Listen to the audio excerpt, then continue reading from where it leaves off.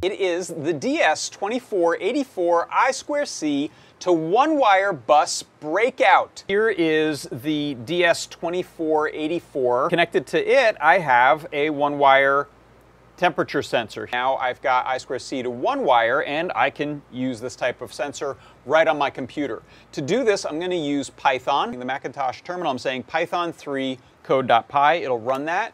ROM ID, and you can see it there, 287D, blah, blah, blah. And then it's going to start reporting the temperature. And plunge that into this ice water. We should see this start to drop pretty rapidly. I'm checking it every second. So there you can see 69 degrees, 65, 61. In the middle here, I have some very hot water. So yeah, around 189, 190 degrees.